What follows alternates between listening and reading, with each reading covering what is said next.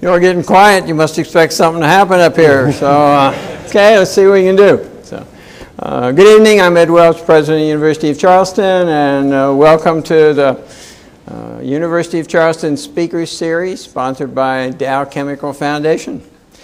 Tonight will be a conversation on energy and the environment. It's the second in a 5-part series that we are doing on the topic of energy, as many of you know. The next one will be on Thursday night, March the 8th, with David Porges, who is the CEO of EQT, which is a major gas company located in Pittsburgh, I believe. So come back for that. Again, we thank sincerely Jim Guidarini and the Dow Chemical Foundation, sitting right up front row, for their continuing support of this series. They are very indulgent and trusting that we will not embarrass them too much. And we appreciate their letting us have some reign to schedule programs that we think will be of interest and helpful. We do questions and answers at the end. So if you have things you want to ask, I hope there are cards available and you can write things out, and I'll probably pass them to the center aisle. Somebody will pick them up and give me samples of things that are of interest, and we will ask those questions of our guests. I encourage you to turn off noisemakers so they don't interrupt us. That would be kind and polite. I also want to introduce two particular stars from the Daily Mail today. Hajar Yogloff is here, and Leanne Brown. They are helping me research and prepare for these programs. So stand up and let people see you. You're great. Thank you.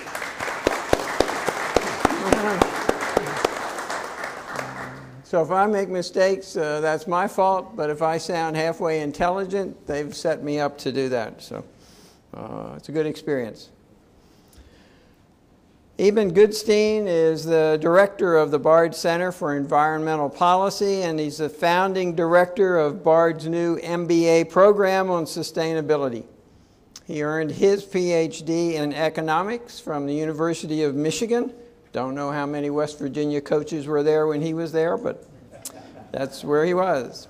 In 1999, he founded the Greenhouse Network, an organization dedicated to supporting the clean energy movement through education. He directs 2 national educational initiatives on global warming. C2C is one of those, and it stands for Campus to Congress, Campus to Capitol, Campus to City Hall, and Campus to Corruption. Corporations, I was going to say. I read that on a release someplace. I said, that's not a parallel. Thank you. Yeah. And he directs the National Climate Seminar. So with all of that editing, we'll begin the conversation, and thanks so much for coming. It's a pleasure to be here. Thank you so much. Well, we'll hop right into it. You are interested in climate change, and so is climate change a fact, a theory, or a hoax? There are people who claim each of those words. Well, you know, we're alive at a truly extraordinary moment in human history. And I turned 50 a couple years ago. And my students are typically in their 20s, so I tend to think in terms of 30s. And so 30 years from now, I'll be 80, and they'll be my age 50, and we'll really know at that point the future of the Earth, okay? And we're going to know how many people are going to be on the planet, whether there'll be 9 or 10 or 11 billion people, but we'll know more fundamentally how hot it's going to get, and whether global warming is going to drive the planet 4 degrees Fahrenheit hotter or 12 degrees Fahrenheit hotter. And to put those numbers in perspective, during the last ice age, a period of time when my office up in New York, just 150 or 200 miles north of here, was covered by, I think that's about right, was covered by several hundred feet of ice. The world was only 9 degrees Fahrenheit colder than it is right now. So my students, our kids, are looking at the very real possibility of a swing in global temperatures of ice age magnitude within their lifetimes, only in the opposite direction. Now, I say that with confidence. And why do I say that with confidence? Well, I think about the climate change issue very similar to the tobacco issue, if you will. Okay, so we all know, right, that cigarette smoking causes lung cancer. We don't believe that. We don't think it's a hoax. We know it. We know it as a scientific fact. Now, where did that fact come from? Well, about 60, 70 years ago, we began to see big increases in lung cancer. Scientists had a pretty good hypothesis that that might be associated with cigarette smoking, but we didn't know it as a fact. It was a hypothesis. We also saw strong correlation, right, between cigarette smokers and folks who got lung cancer. Now, it wasn't a perfect correlation, so there were some people who got lung cancer who didn't smoke cigarettes, and some people who smoked cigarettes didn't get lung cancer. And so there was uncertainty and doubt about that.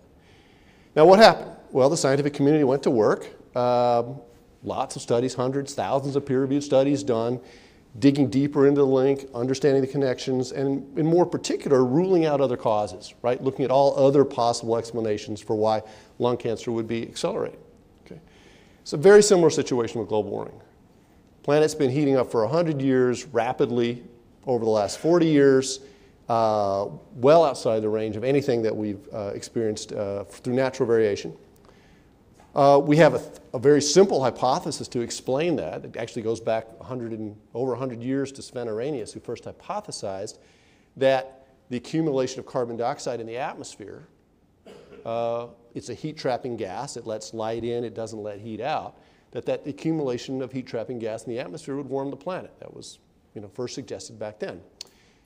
So beginning about 20 years ago, there was a massive coordinated international scientific effort to sort this out because it's pretty important to the future of humanity.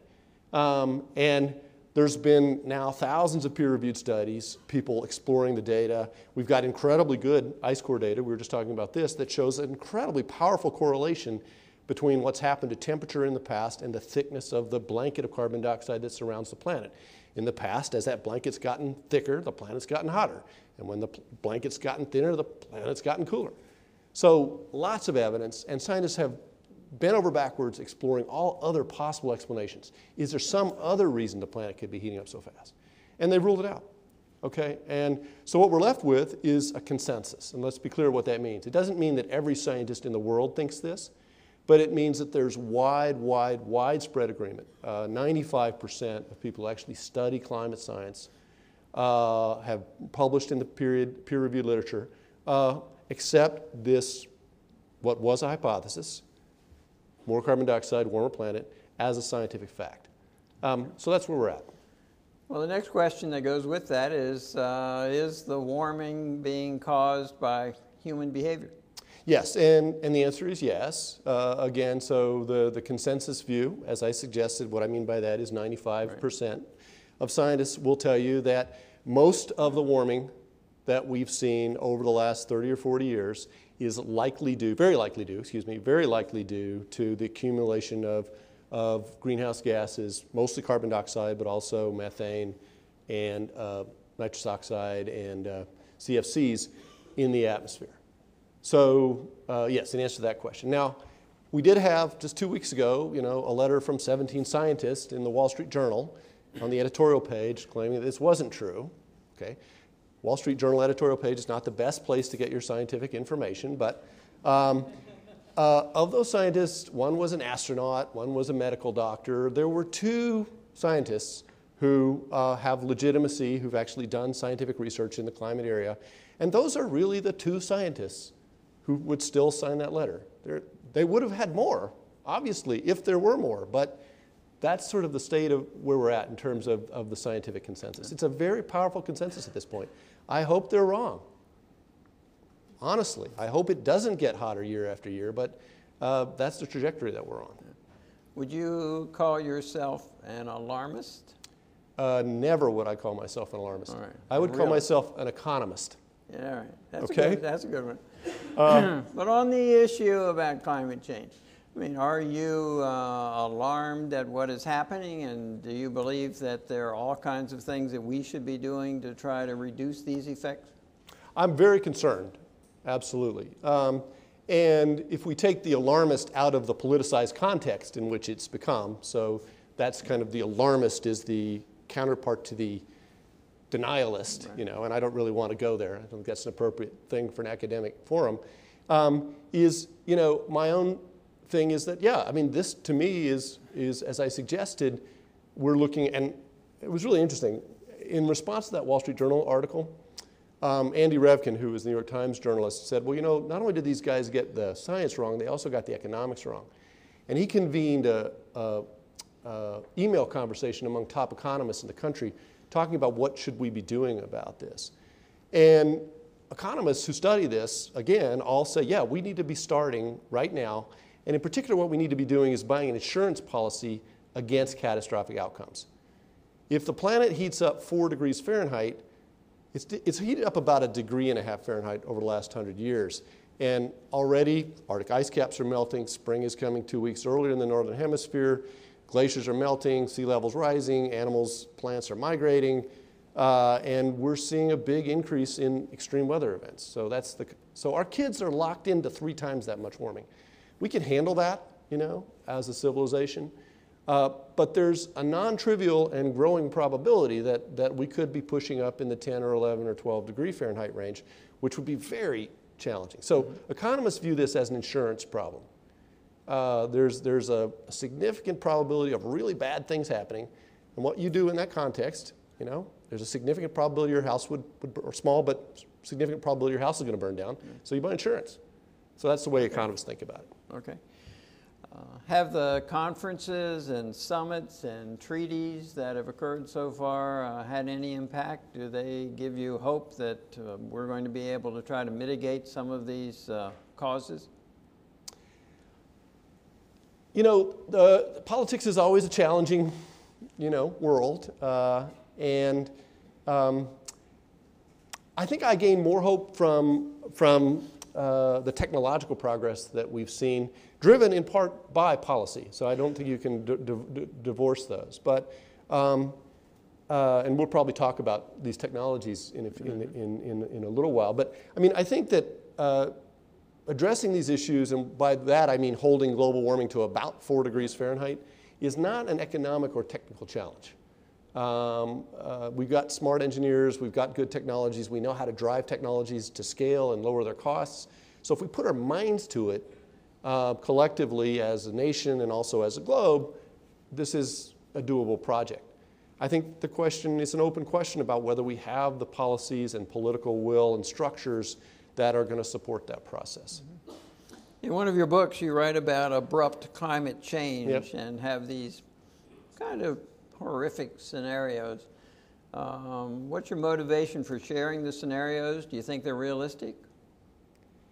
Yes, unfortunately. And I just shared one. I mean, if the planet goes to 12 degrees Fahrenheit, we will, with certainty, melt all of the ice in the West Antarctic ice sheet and all of the ice in Greenland and probably a lot of it in the East Antarctic ice sheet, which would raise global sea levels somewhere between 40 and 70 feet, which would wipe out most of the valuable cultural and economic real estate on the planet. Now, that wouldn't happen overnight. It would take somewhere between a few hundred and a few thousand years for that process to fully play out. But it would be irreversible. There'd be no going back. And if we do trigger that kind of event in the next few decades, if we cross some emissions threshold that locks in a temperature increase that begins the catastrophic or the collapse of those big continental ice sheets, our kids would be looking at up to 2 meters of sea level rise this century. And again, that would be very challenging for hundreds of millions of people around the world. So as an economist, again, the way I think about this problem is there are uncomfortably large risks of really bad stuff happening. And in those circumstances, you know, insurance is the right way to go. Right. So what are the kinds of insurance policies you think that we ought to take out?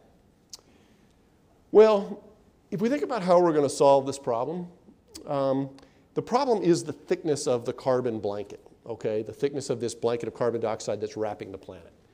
Now, it started out at 280 parts per million pre-industrial. It's now at about 390 parts per million. It goes up about 2 to 3 parts per million every year. If we work really hard, we could hold that to 450 parts per million. Okay.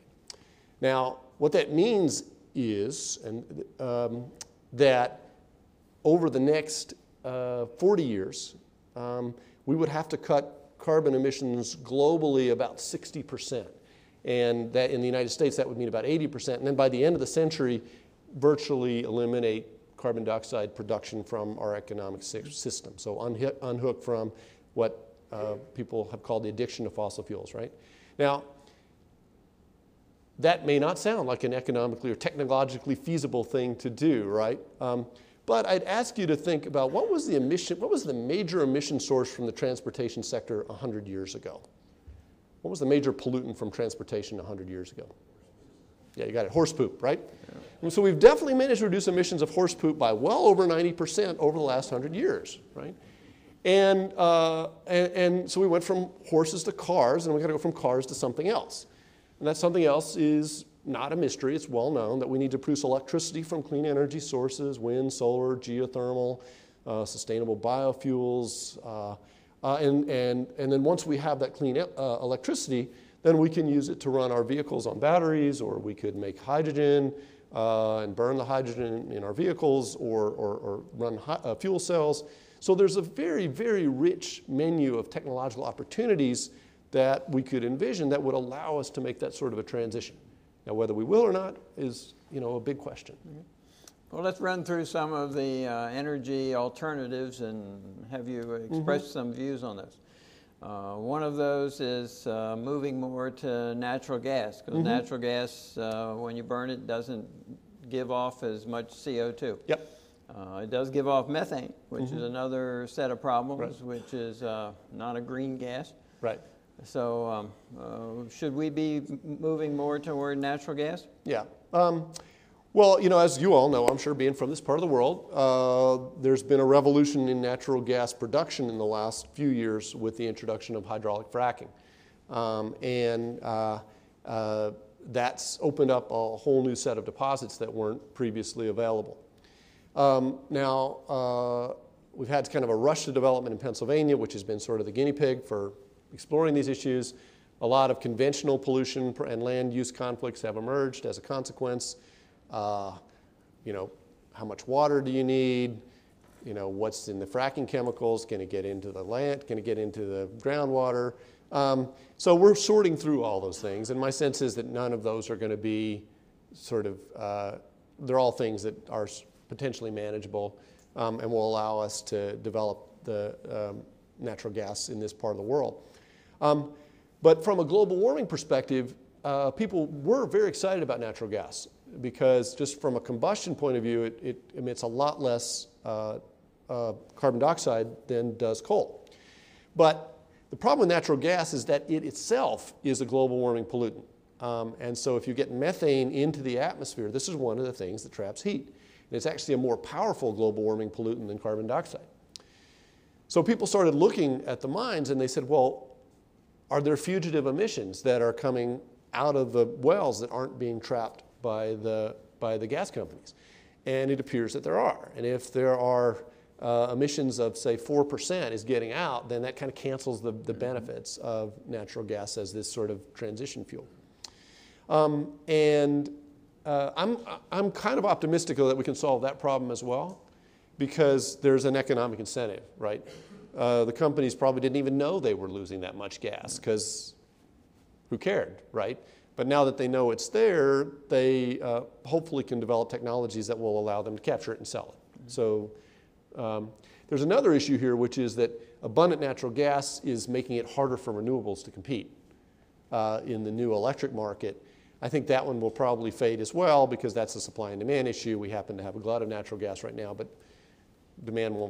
supply won't run ahead of demand forever. Yeah. Is it reasonably safe to burn natural gas to get to, or burn the methane that's coming out of it? Yeah, I mean it's much cleaner than coal from a conventional pollutant perspective as well. Okay. It is if you could back out some coal plants and replace them with natural gas plants, then you're going to see a reduction in both conventional pollutants as well as global warming gases. Right now, we're seeing a fair amount of negative reaction to fracking. Worried, as you said, about the water and what that does when you put the water in the ground. Worried about now fears that it might cause earthquakes and what's happening in Ohio, because we haven't seen that happen before. Yep. Those are environmental concerns as well. How do they rate on your scale of things to be worried about?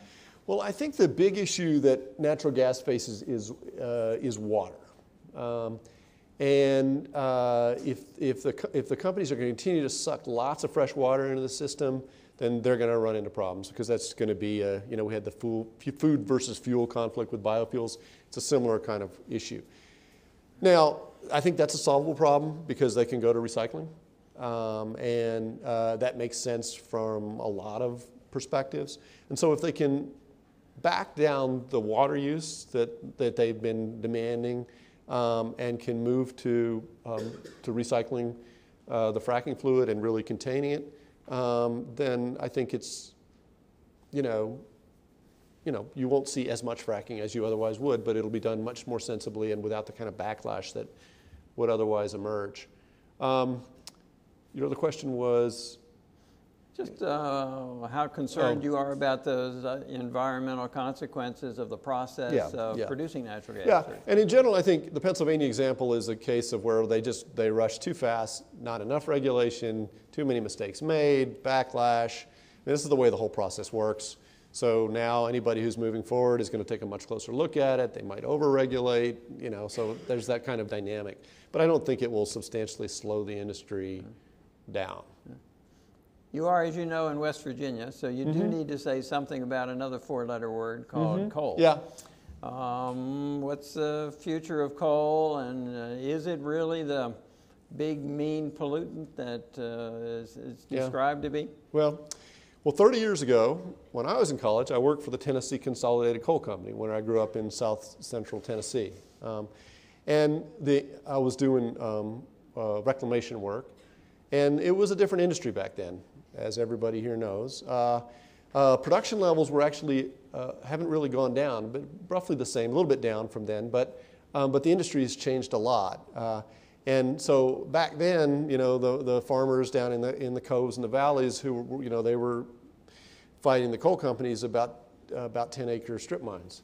And of course now what's happened is the industry's consolidated into much larger operations, with mountaintop removal operations. So it's a very different industry. It employs, again, with roughly the same production levels, just down a little bit. There were 2.5 times as many people working in the coal industry back when I worked in it. So it's an industry that is, in this part of the world anyway, has just seen continuous declines in employment.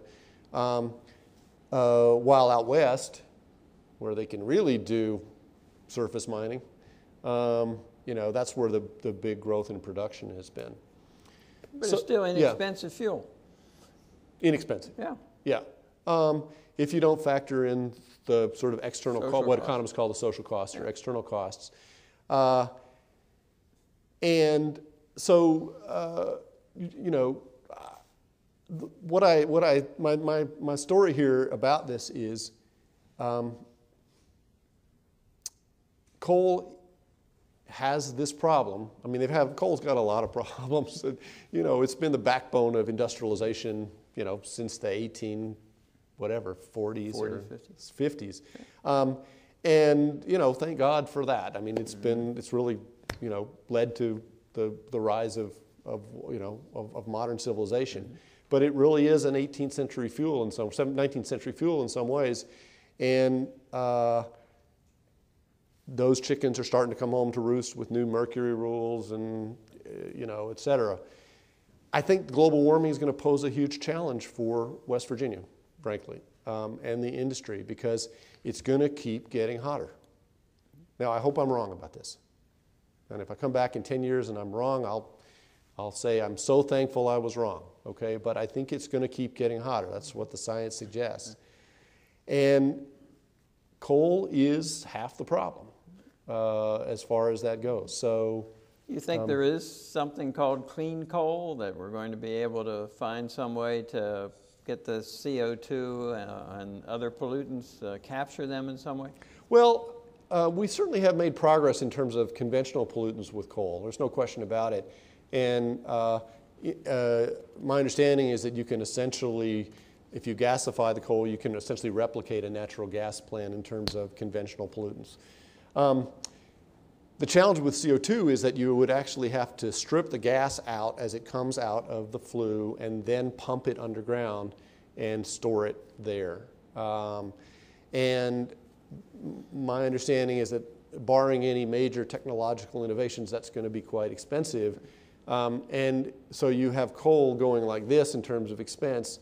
You've got solar and wind prices dropping like that. And so, and also centralized power plant technology is also a 19th century or maybe a 20th century technology, because the direction, of course, that everything is moving is in light, distributed, small. With a natural gas plant right now, you can essentially just hook up a jet engine and produce sufficient power at low megawatt scales in a very competitive environment.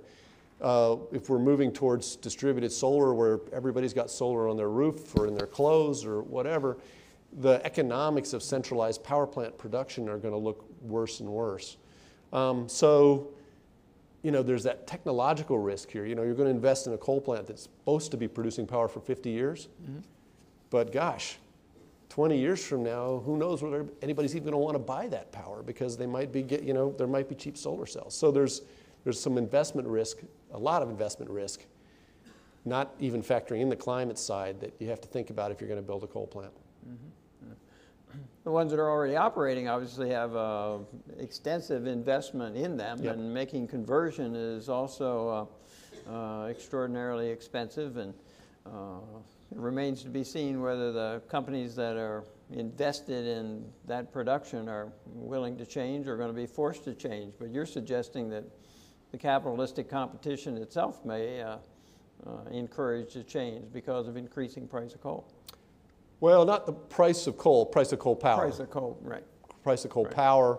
And I think also the price of alternative forms of power, especially if you look out 15 or 20 years. Mm-hmm. Well, let's start talking about the renewable energy sources and alternative energy sources. Nick Aiken was here last 2 weeks ago, CEO of American Electric Power. And he talked about the ways in which they are investing in alternative sources. So before we talk about each one individually, do you think the federal government or other entities should be requiring, encouraging, rewarding investment in alternative energy sources? How should we be getting this going? Well, so let me tell a story about wind power, okay? So back when I was in college and when I was working at the coal company, there was no such thing as commercial wind power. It didn't exist. I mean, it just didn't exist. And if you wanted to produce power from wind, it would have cost you, I don't know, 30 cents a kilowatt hour, something like that. This was the late 1970s. We'd just gone through 2 oil shocks. Oil prices had quadrupled and quadrupled again. U.S. Congress was worried about dependence on Middle East oil, kind of a familiar refrain. And so they invested, at the time, a fair amount of money, about $4 billion in clean energy technology research. California, often a leader in these issues, kind of set up their own set of incentives, and you had a rush to wind, right? And in the case of wind and also baseload solar, so concentrated solar power, these subsidies were incredibly effective. And so by the mid-1990s, wind prices in California come down to about 5 cents a kilowatt hour. California was the world leader in installed wind power capacity at that time. And now globally, we're at what, 400,000 megs or something like that. And again, if you've got access to transmission in a good site, wind power is among the cheapest electricity generating sources in the world. So government investment works. Okay, I can tell you that government investment works. That's an example where it worked. We could look at the jet engine, we could look at the silicon chip, we could look at the internet. All of those technologies were funded initially and very generously by Uncle Sam. So I'm an economist. I could talk about why that's necessary, infant industries, you know, the nature of the technologies. In this particular case, if we didn't have global warming out there, I would say let the industries sort of develop at kind of whatever pace they were going to develop. But if we want to hold climate to 4 degree Fahrenheit warming, we got to do this really fast. And the good thing about this is we're not talking about real money from the government's perspective. I mean, we're talking about billions of dollars or maybe tens of billions of dollars to incentivize and rapidly develop solar power, fuel cells, battery storage technology. The military is very interested in this stuff. So the Defense Department is putting a lot of money behind it because they don't want to defend fuel lines and they don't want to have, you know, frontline operations where they're spending, you know, half of their money on power costs. So there's just a lot of good reasons to do this, and I would say, yeah, I mean, of all the things that Uncle Sam's spending his money on right now, I would say this is the wisest possible investment that we could be making. You talked about wind, so let's start there. Wind is not without its critics. You put it up on top of a mountain ridge and you ruin the view, birds and bats, possibilities of fires in engines that are running it, possibility of chemical leaks from the fluids that are running the equipment. Those are negative environmental consequences. How do you balance all of that out with saying we ought to be doing more wind energy? Yeah. Well, I would say that I think the future of wind is offshore. I think that's where you're going to see the very big utility scale wind developments. And the reason we've been able to push that is because we've done onshore and we've kind of learned our lessons. One of the consequences of capitalist competition is that as we've had falling gas prices, the wind industry's responded. They're building much more and bigger and more efficient turbines. I mean, my best response to kind of the industrial accident thing is, you know, what happens, you know, if a wind turbine falls down? Well, it falls down, right? What happens if a nuclear power plant has a problem? You know, Fukushima. So wind is sort of inherently not a technology that's going to be subject to disruptive or catastrophic, you know, BP oil spill type events. I think the bat issue is real. The bird issue is not particularly real. The bat issue is real.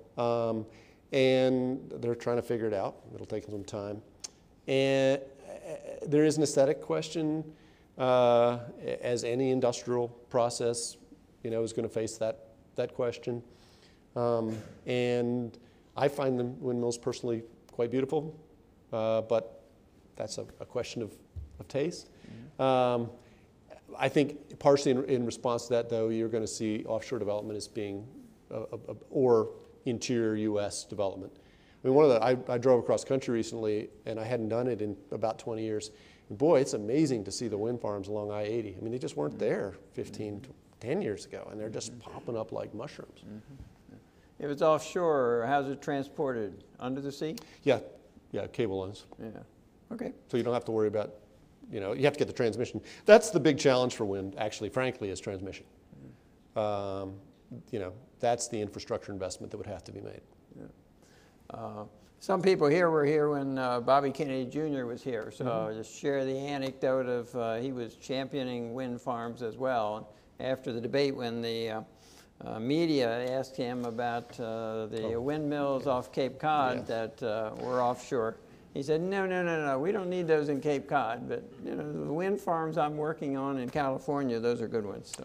Yeah, I have to say that I was very disappointed in Mr. Kennedy and for his opposition to the Cape Wind projects. Yeah. Solar. Again, there's some issues with solar. Yeah.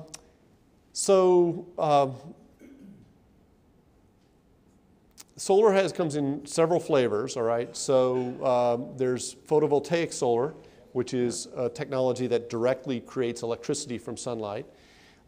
There's solar hot water, which I actually just installed in my house. It's got a 4-year payback given this the way I set it up. So that's just preheating my water. It's going to cut my electricity bill by about half. And then there's a variety of utility scale solar operations that produce electricity in sort of farms, a farm environment.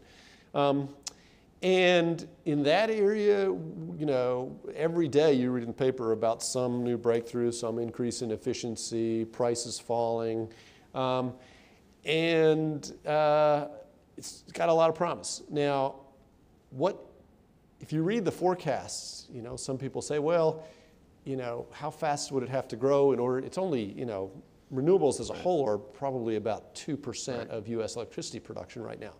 So you'd have to have phenomenal growth rates to scale them up to replace coal or fuel oil, which we still use in some places, or nuclear. And you could look to the German experience, for example. So they've been hard at it for about 15 or 20 years. And I think they're looking to be at around, and I'm not sure about this is what I remember, 30% solar by about 2025 or 2030. So, you know, to really accelerate these technologies, you would need some policy pushes, like feed-in tariffs in particular seem to be the most effective. Although, you know, the private sector might just deliver in some big way. I mean, because solar has got a huge amount of promise as a disruptive technology because of its distributed nature, right? So you could imagine if you could have cheap solar cells, how that would change everything, right? One of the problems that wind power has and sort of utility scale solar is that they're trying to compete with coal or natural gas. And nobody cares what comes out of their plug, right? It's electricity. Whether it's green or not, it doesn't matter. But if you have a technology like distributed solar that could be on your roof or on your car or in your clothes, that would be a truly disruptive technology, and it would be could spread like wildfire. You said clothes a couple of times. Yeah. What's that about? Oh, there's a lot of people looking at putting solar panels into clothing so that it'll power your, you know, you can recharge your cell phone while it's in your pocket, and, you know, you can, whatever. So, Okay. so you're actually, so just think about that. Suppose that you had a constant source of electricity with you everywhere. What would that enable in terms of you know, technology innovations? So that will outdate the technology of tanning booths, right? So. Well, yeah, I'm Maybe. sure, yeah. Who knows? I was given this interesting statistic that if we covered 4% of the deserts in the world, that we would produce enough electricity for the entire world. So there is capacity. Yeah, and if you think about all the rooftop space, Right. and you know, if you replace your roof, you could put in solar cells in that respect. There's a really interesting project that they're looking at putting a sort of utility, very large utility scale power into northern Africa with cables under the Mediterranean to feed into Europe. Okay. There are challenges, though. I mean, you know, desert is not unoccupied. Right.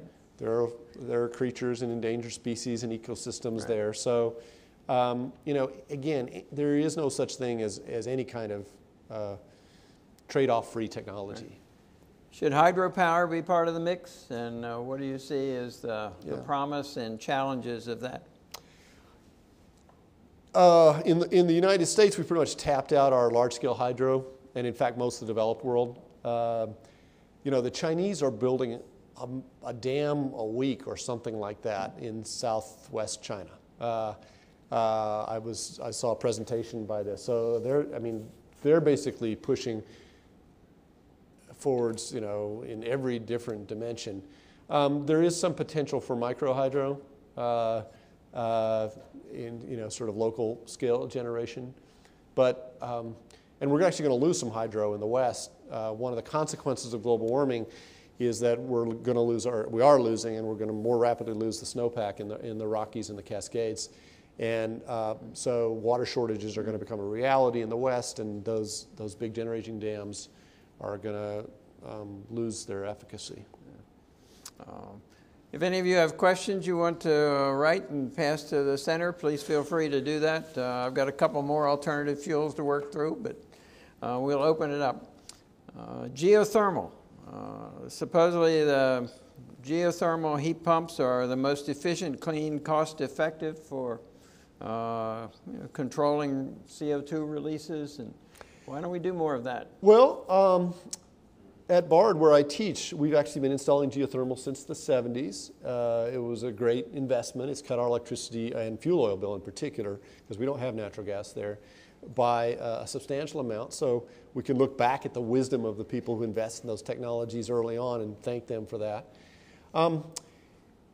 Geothermal can be embedded, and for those of you who don't know, what geothermal does is it takes the fact that the ground temperature is 55 degrees constant, right? So it can take that heat. If the air temperature is colder than 55, you can use the heat in the ground to heat your house. And if it's hotter than that, you can use the coolness in the ground to cool your house. So residential applications. The big breakthrough would be actually what some people call hot dry rock geothermal, where you drill down about 1 kilometer or 2 and you actually get into some serious temperature differentials from Earth's core. Use it to create steam to drive turbines. And this is actually a consequence of fracking technology. You use the exact same technology to drill down, frack the ground at depth, and pump water down there. Instead of getting oil back up or gas, you get steam. Earthquakes. This is where we have seen some earthquakes. So that they've done some initial developments of this in Switzerland, where they've done the test analyses of these, and that was the problem. So they weren't big earthquakes, but they were enough to sort of to shut the project down. So we have to get a better understanding of the way that fracking technology affects tectonics before we could really do that. But again, it's a very promising technology. You can do it anywhere in the world. And you could put in a steam turbine. Biofuels is another alternative, but I've read that sometimes it takes more energy to produce the biofuel than the biofuel itself produces. Yeah. There's also the food versus fuel problem, right? So you don't want to make biofuels out of crops like we do now, corn ethanol, because that's going to drive up, especially if demand increases, it'll drive up the price of food. So what you're looking for is what people call cellulosic ethanol. So basically making ethanol out of woody plant material or grass. And so you want to move to an industry that would be based on essentially waste products or algae is another very promising biofuel source.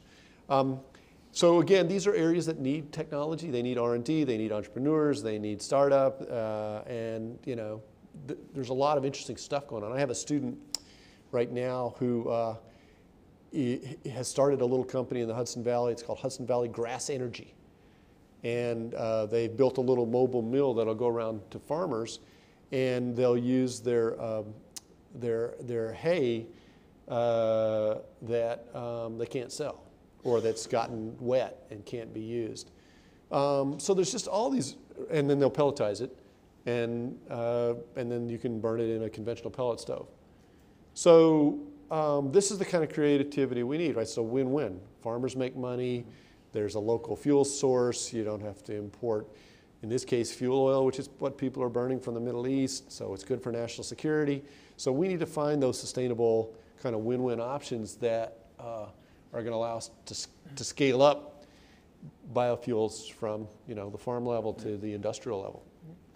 You talked about transportation a little bit earlier. Reportedly, some 15% of man-made carbon dioxide comes from transportation. Yep. One of the things we do is spend a little bit more money to buy an electric car, but then we draw electricity from the coal-powered plant, and I don't know if we're ahead of the game or not.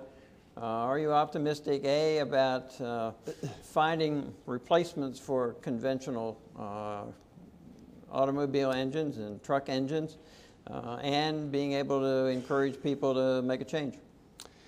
Yeah, I mean, I think there's clean car and there's less car, right? Those are the two solutions. And if you look at the clean car side, you need to have clean electricity, as you pointed out. If you've got fossil fuel intensive electricity, it doesn't do you any good to switch over.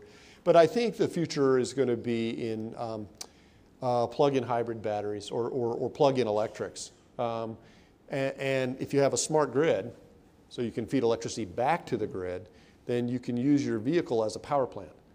So let's say you drive to work in your electric vehicle and you plug it in but you're going to be sitting there all day, and electricity prices are pretty high, so instead of actually taking power from the grid, your battery feeds power into the grid, and they pay you for it, right?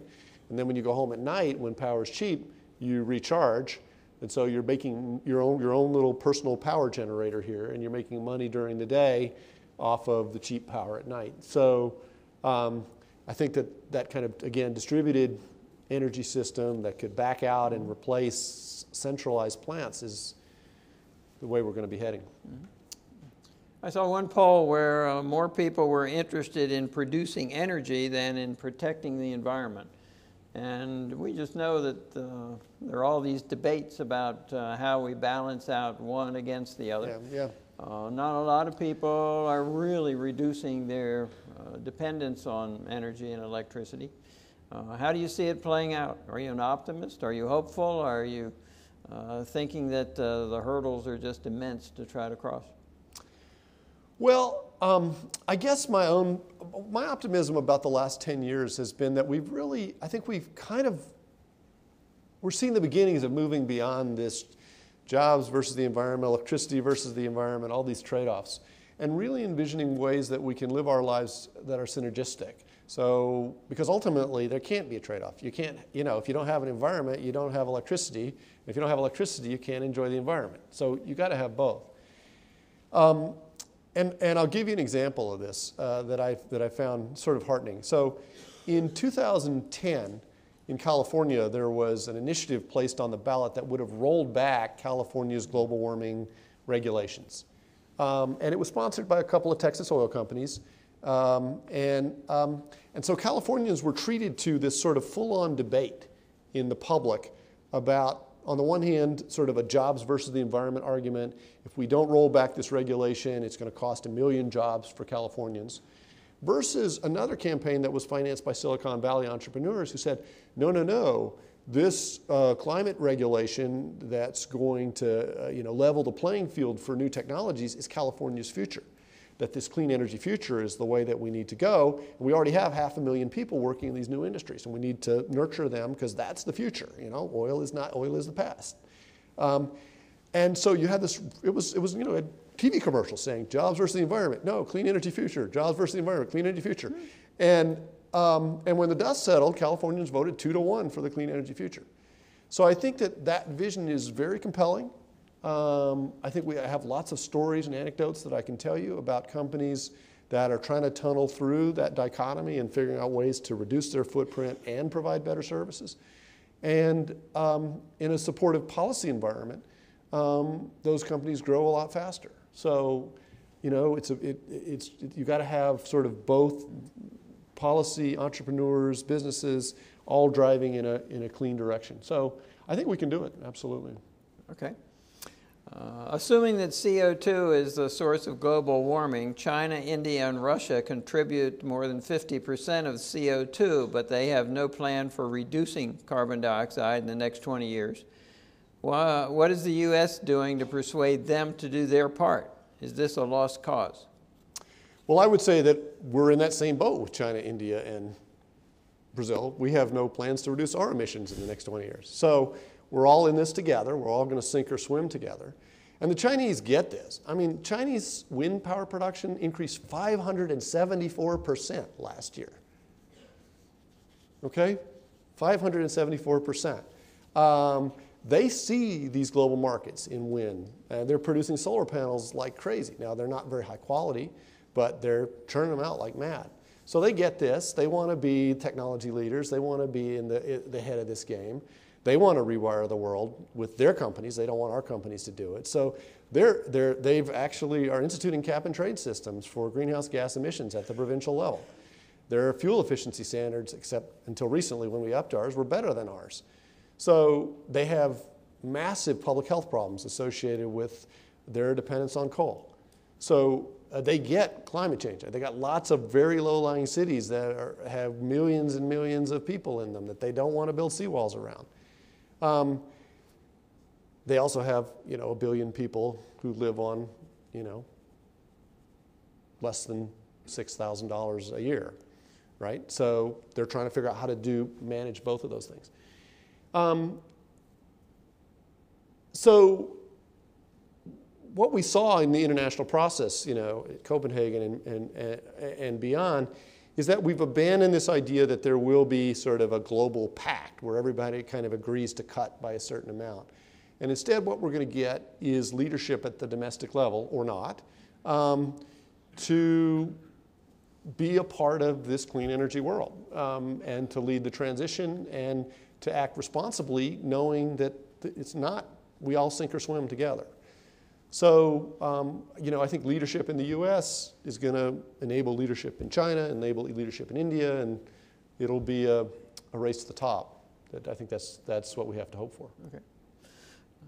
Per unit of electricity available for distribution, how much less percentage-wise CO2 is emitted from a natural gas-fired generating plant than coal-fired? Well, again, if you ignore the fugitive emissions, I think it's about half, but I'm not sure. I'd have to look. Google is a wonderful device. And similarly, how about CO2 emissions per vehicle mile for gasoline engine versus an electric car, assuming the electricity came from the coal-fired generation? There's no advantage. If you're using coal, I don't think there's any advantage to an electric car. I just read that the ocean dropped last year. Please comment on that. Well, I don't know where that was read. Sea level has been rising pretty steadily. There may be year-to-year fluctuations, but it's going up, and we're just beginning to see that. It's rising for two reasons right now: thermal expansion. It's just as the ocean warms, it's just taking up more space. And we're also getting glaciers around the world are melting. So, continental mountain glaciers are melting. We're seeing some net loss from Greenland and some from the Antarctic, but those we're not really seeing large-scale losses of ice there yet. So. The scientific community has told us that sea level's liable to rise somewhere between, sort of at a minimum, probably 2 feet this century, and probably up the worst case scenario would be 6 feet, I think is kind of what they're saying now. And I guess when you look at data, kind of year to year, you really have to think about trends. If something happens in 1 year or one place at a given time, I mean, I could get up here and tell you, hasn't the weather been weird this year? Right? Mm-hmm. The U.S. is essentially in a drought. There is no snow anywhere. Right? Doesn't that prove global warming? Well, actually, it's been pretty cold in Europe. Okay, so on average so far, the January was the 19th warmest year on record, but in the United States, it's been the 4th warmest. So you got to be careful about cherry picking data, and sort of looking at 1 year trends are what we want to look at. Do solar and wind need conventional power backup? And if so, how does this affect the carbon footprint of those power sources? Yeah, certainly as you ramp them up, you have to, they're intermittent sources. And so you need to have them feed into a conventional electricity grid. Now, as they grow, who knows? Because we'll be moving more to storage technologies that allow you to produce when the wind is blowing, store when it's not. There's a bunch of solar technologies that are emerging where they have molten salt associated with the plants, so they store the heat in that context to generate electricity later on. So, at this point, yeah, you couldn't have a completely solar or wind-driven system. But as I said, the Germans are heading towards 30%. They've made a commitment to back out not only their coal plants, but their nuclear plants. So they feel they can do it. And by the way, their economy's doing fine, as they've made this electricity, this transition to clean and renewable power. They remain one of the manufacturing powerhouses of the world. Yeah. Say a word about the Kyoto Treaty, and are we really ignoring it, and should we be doing something different? Well, again, I think this gets back to the international process. Kyoto was ignored by the United States. And in Copenhagen in 2009, and then there was an attempt to replace it, and that attempt did not really succeed. The European Union will retain its Kyoto commitments and the cap and trade system that they set up.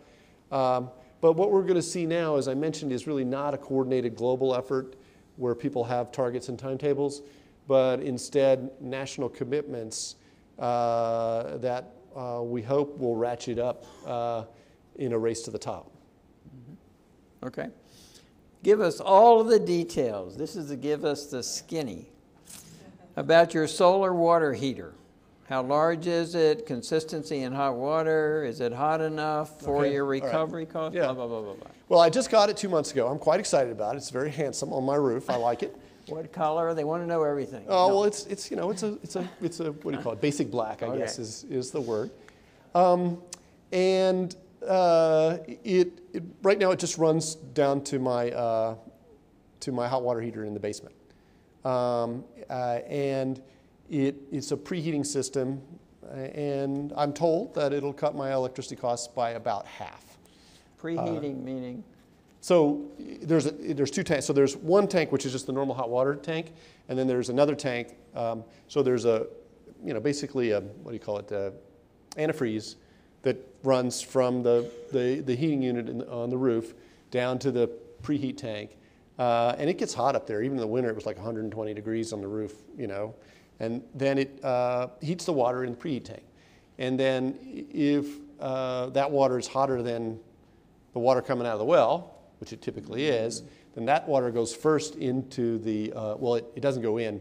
There's a coil that transfers the heat from that tank into my well water tank, right? Yeah. And preheats the water. It can actually fully heat the water in the summer. So in the summer, I won't use any electric. And I'll be curious to see when that starts. Maybe does it start in April or May? So I'm following. It's got a computer on it, and you can sort of watch what it does.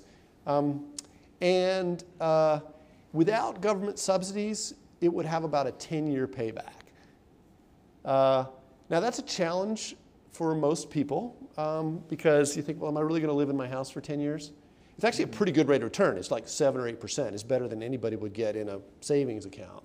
But there's a little risk associated with it. Will I really recover that? You'll get some money back if you sell the house because you got the solar unit. So even unsubsidized, it's actually a pretty good, just a straight up investment. But to get people to sort of go across that divide is pretty challenging.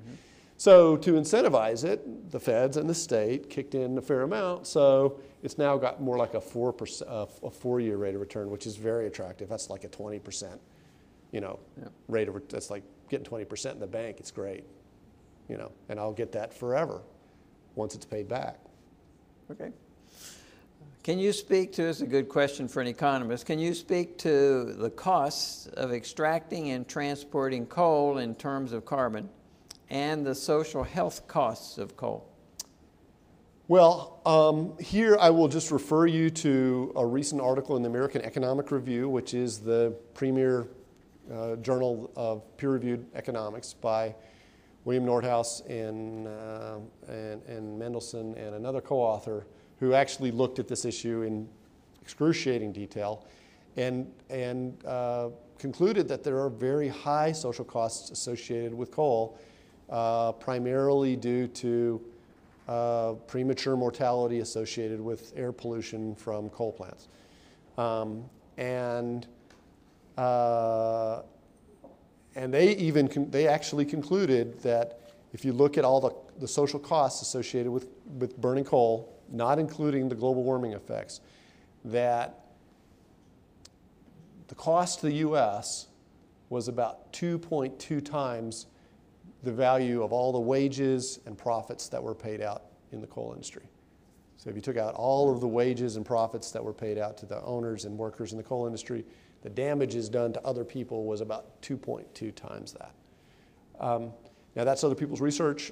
They're very respected economists. So I'll just leave it at that.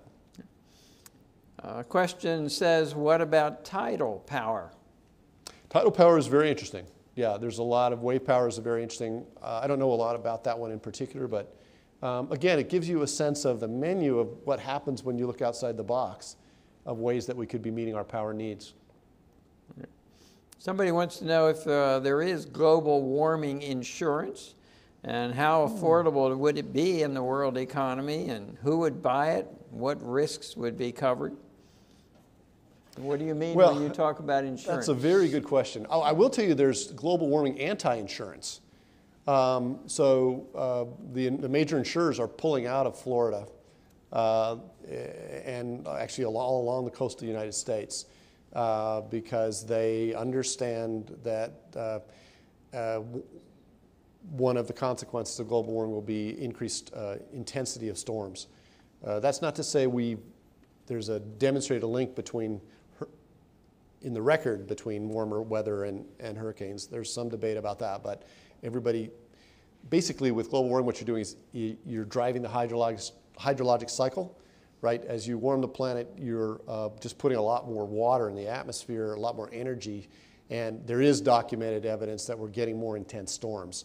Not more intense hurricanes, but more intense storms. So there's global warming anti-insurance. You can't really buy an individual insurance policy against global warming because it would be very hard to sort of pin any individual extreme weather event or crop failure or whatever, or you could maybe do it for sea level rise if you would want to get somebody to bet against that, but it's a pretty certain outcome. So when I talk about insurance, I talk about it from a social perspective. What can we do as a society to insure against risks as opposed to, it's not really an individual insurance problem. How much pollution or CO2 do wood fireplaces and wood stoves cause? They can be significant for conventional pollutants, and so EPA regulates the emissions that regulates the stove construction to try and reduce conventional particulates. Now, on a life cycle basis, wood stoves ought to be more or less carbon neutral because the trees grow back when you burn them. Now, if you were to clear cut a field and convert it to something else, a housing development or something, and burn the wood, then that would be a net CO2 release. But if you're taking wood from a forest or that's regrowing, then there shouldn't be a net addition to carbon dioxide. And that's sort of the whole biofuel story, is that you can burn the biofuels, you can burn the grass, but then if it grows back the next year, it captures the carbon.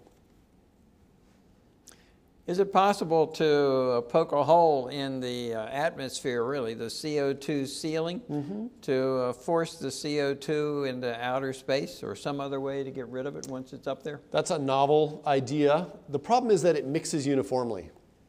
So it's not as if it's in a pocket somewhere that you could get it to go away. The only way that we know to get CO2 out, or the most effective way we need to know to get CO2 out of the atmosphere is to grow things. And so if we want to sequester carbon, we can grow forests, stop cutting down forests. There's been some new innovations in terms of biochar. So that if you pyrolyze wood and grind it up, you can put it in soil and it lasts a long time and it has good agricultural productivity properties. So you could imagine cutting down forests, pyrolyzing them, pulverizing them, tilling them into the soil to improve your soil productivity, and then growing more forests. And that would allow you to get more carbon into the terrestrial ecosystem. Some people have looked into building concrete out of carbon. So, there are people thinking hard about this, but we don't, nature does it better right now than anything we can duplicate.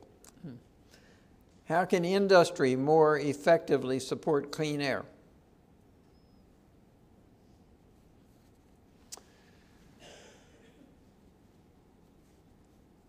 This is something we're addressing in the sustainable business program that I run.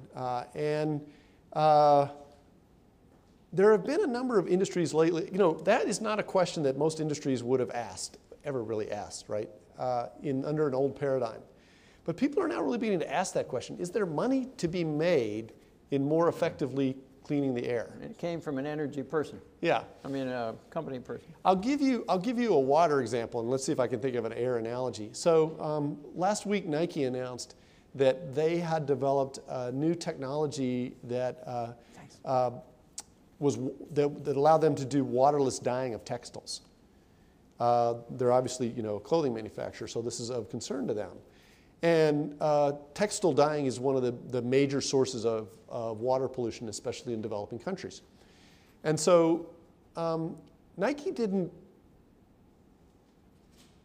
an interesting company because since they got burned by their labor practice in the 90s, they've really got religion and have really focused on sort of thinking about sustainability. And so they set out to solve, they said this is a problem. This water pollution thing is a problem. What can we do to solve it? And they came up with this waterless textile dyeing process. And so here's a bit, and they're going to make money off of it. I mean, it's a great new technology that everybody's going to be adopting, and they'll have to pay royalty fees to Nike. So here's an industry that is a clothing manufacturer, right, or a shoe manufacturer, and yet they're starting to think, how can we make money by solving environmental problems, by innovating to dramatically reduce footprint? I'll give you another example. So this is a real cool example. A friend of mine works at this company. Another company set out to say, this is a startup in New York. They said, how can we attack this problem of styrofoam? Something that many of us use but may not like. What do you do with all those peanut pellets that you have in your life? And they said, okay, let's use mushrooms. So what this company does is my friend is their chief mycologist. She's a mushroom expert. They grow fungus in big blocks. Because if you think about styrofoam, how do you get it? Well, you got to go drill off the Gulf of Mexico, hundreds of, kilometers down, right? Not hundreds of kilometers, but kilometers down to get the oil. You pull the oil up, you refine it at high temperature, you make styrofoam, you put it around a glass, you use it for 3 weeks, and then you throw it away and it lasts for 10,000 years. Not a very sensible thing. They can grow not virus, that's terrible. They can grow fungus, excuse me, in the dark at room temperature with no added energy, right? The way nature does it. And then they can carve it up. And they can make little things to carry glasses and, peanuts for packing. And coolest of all, it'll actually attach itself to plywood sheets, and you can use it for insulation in walls. Okay? And then when you're done with it, you break it up and you put it in your garden. All right?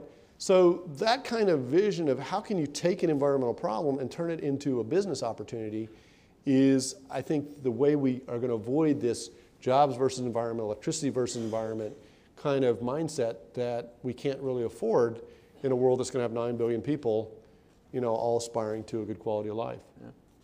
When we were skipping through energy sources, we skipped over nuclear power. Can you say a word about that? You did mention Fukushima. Yeah. So nuclear does have the advantage of being a low-carbon technology. And so if you're going to back out your nuclear plants, you've got to replace them certainly with something, they have that feature. I think the challenge for nuclear is economic. There's a lot of challenges. What do you do with the waste? We haven't been able to solve that problem in 50 years. What about terrorists and plutonium? It's inherently a technology that requires massive government supervision, massive regulation.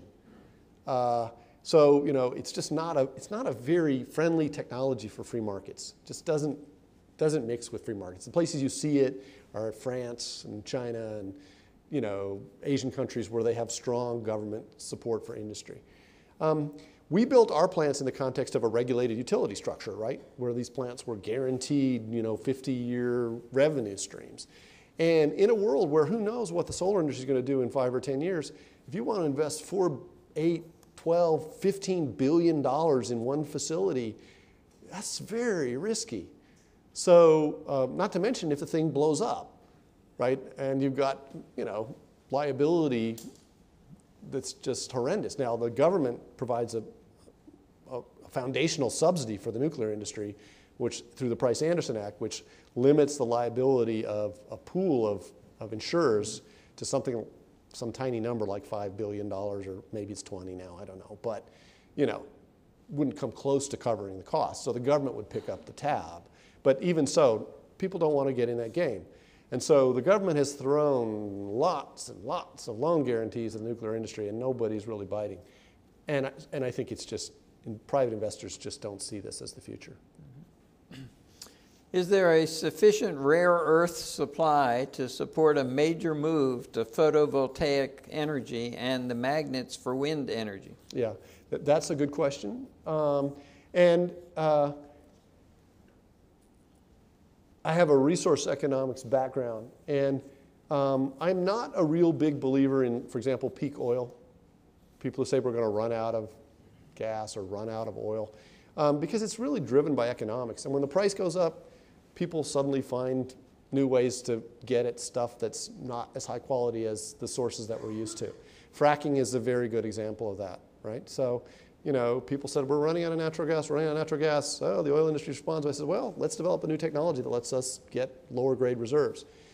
So, Earth is a big place. We haven't really looked too hard. My sense is that when the prices go up, we'll find some more, or we'll find some substitutes. I wouldn't bet on that being a major obstacle. I'm just reading this question. Oh, please do, yeah. Okay.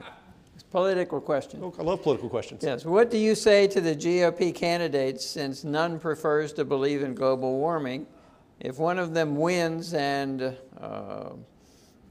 decides not to support attempts for alternate energy, what will that do to worldwide competition? Well, I would first point out that two of the GOP candidates, Mitt Romney and Newt Gingrich, 3 years ago were actually quite willing to accept the science of global warming. Romney oversaw the introduction of Massachusetts into the cap and trade system of RGGI. And so I think we're in the politics of the moment right now. I don't think that perspective can really persist. Again, I hope I'm wrong, but if it keeps getting hotter throughout the decade. If they were to, cut back significantly on U.S. support for clean energy technologies, clean car technologies, we'd be cutting off our nose to spite our face. There's lots of people ready to eat our lunch on this one, and they'll go right ahead and do it. So, it's basically a recipe for staying in the 19th or 20th century. Bad economic policy. Yeah, again, this does not cost us very much, but there's a whole suite of industries that we can either lead in or we can offshore. Mm-hmm. Is it true that global warming not only suggests hotter hots in the summer, but also colder colds in the winter? No. In fact, there's likely to be more warming in the winter than in the summer. So I believe the signature of global warming is warmer winter nights. That's really where you get most of it, for reasons that have to do with cloud cover, as I recall. Now, we could get snowier winters. So, last year we had snowmageddon and snowpocalypse. And the reason that we don't have much snow this year is not because it's been warm, although it has. It's because it's been dry, right? Global warming really has two big effects, immediate effects. One is more drought, and the other is more floods. And that sounds paradoxical, but the drought's easy to understand. As it dries up and heats up, it's going to get drier and hotter. The flood piece I mentioned, we're driving the hydrologic cycle, more moisture in the atmosphere, more intense storms. Now, where that gets distributed depends on a lot of things, but on average, more drought and more floods, or more snowmageddons and snowpocalypses, depending upon how the whole climate system is affected by a warmer planet. But on average, more snow around the world. Should one of our insurance policies be to invest some of our resources in exporting green energy to other countries? Yes, that would be good for the planet. It would be good for our pocketbook. To do that, you got to lead, though. And right now, we're importing a lot of our wind. We had the lead in wind power in the mid-1990s. We lost it. Some of the leading wind companies in the world now are Vestas in Denmark, the up-and-coming Chinese companies. We've had a bit of a resurgence in wind here because we're not that far behind in terms of installation. With the stimulus money, there was a lot of money flowing into green tech in the last couple of years. That's going to run down. So that, for example, that fungus company I was telling you about, they got a couple of very critical startup grants from the feds that allowed them to move this much more into a commercial sphere. That's going to be American technology. They're partnering with 3M. Without that federal money, good chance they wouldn't be here today. Do you think car manufacturers are resisting replacing gas-powered cars with hybrid and electric? I advise Chevy on a clean energy initiative that they have to try and, they just introduced the Volt, which is the first long-range purely electric vehicle. And they have a couple of high mileage new, the Cruise and another one of their cars. They, resisted for many years the imposition of higher fuel economy standards from the federal government, but this year it was basically they just rolled over and said, yeah, please, let's do it. Let's have, 2015 we can do that, 2020 we can do that. So I think, they have to worry about their profit margins. They have to worry about, where they're going to make the most money per vehicle, and they still do that on their bigger vehicles.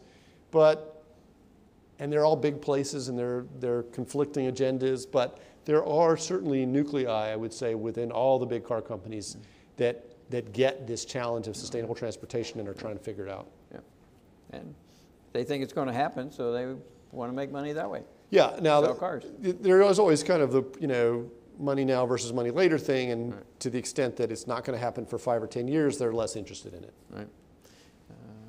Is it feasible for the coal industry to transform itself into more renewables to avert a complete collapse of the industry? I think it's easier for the oil and gas industry because of the technologies that they use for fracking and geothermal, and so there's sort of a more natural transition there. My response to that is, it was hard for the buggy whip manufacturers to transition into the vehicle industry. And I think you need to think about the state, the communities rather than the industry in particular. And I was talking with a reporter earlier on about, I lived in Oregon for 15 years. In the early 90s, there was just tremendous fear that the Oregon and Washington economies would just collapse because of the dramatic reductions in timber harvest. And that was brought on in part by endangered species protection, in part just the fact that they pretty much exhausted the good stuff and there wasn't, they just couldn't sustain high levels of yield anymore. And that didn't happen. Even in the more timber-dependent communities, you just haven't seen the collapse of economies. Partially that's because of the clean energy industry. Farmers in the Eastern Oregon are picking up tax revenue from wind generation that they didn't have, and biofuels. Oregon is an interesting place because for the 20 years leading up to that collapse, there was sort of a concerted effort to put in place policies that would attract clean energy. And so now there's a couple of international wind companies. They've got their headquarters there. There's solar fab plants. There's biofuel production facilities. And so that's a state that really did make the transition from a resource-dependent economy where there were, and there have been significant reductions in timber employment, into this clean energy future. I think West Virginia is, positioned close enough to the East Coast hubs that you can envision entrepreneurs relocating here for the lifestyle and the low land prices and sort of replicating that kind of a process. and you know, the beautiful environment. So I guess, but the reality is, and again, I hope I'm wrong, but I think it's going to get hotter and hotter and hotter. Coal industry is going to face pressures, and it's just the industry itself, as I say, it's already shrunk by, you know, half or more in the last 30 years. It's used to shrinking. It's going to keep shrinking, and the state needs to transition to something else. Okay. Getting down to just a few questions. What are the opportunities for students in energy engineering and the demand for students in these fields? How great is it? It's vast. It's truly wide open. I think that's where the money is these days in terms of, you know, the global energy market is huge, and it's on the verge of being hit by a whole wave of disruptive technologies, and you know that's where you want to be if you're an engineer. In 1974, Richard Nixon said that we ought to be pursuing energy independence. Mm-hmm. Is that a goal that's desirable, or would that have some negative consequences? I think it's desirable. I think to the extent that we can localize our energy sources, it's good for us and it's good for everybody. So if we can lead in developing technologies that allow communities to produce their own power, whether it's wind power or geothermal or solar, and make those technologies cheap, then, you know, people around the world are going to want to buy them. And so not only do we become independent of, you know, Iranian and Iraqi and Libyan and Venezuelan, I mean, you name the countries, oil, right? They do too. And it makes the world a more stable and safe place. Okay. What's the role of increasing efficiency in addressing our power needs? Actually, and I should have mentioned that up front, efficiency is what you want to do first. It's really the what Amory Levins calls negawatts. It's absolutely the biggest source of untapped energy that we have in the country. So much more efficient lighting technologies. We've got this whole LED revolution that's coming down the pipe at us that's going to allow us to, you know, light our rooms and do them in very different ways at a fraction of the energy use that we're consuming right now. Building efficiency, leaky buildings are a primary source of waste, and of course it's an incredible job source. If you pay people here to weatherize homes, you know, it's a win-win. Mm-hmm. Last question, you can respond with anything you want.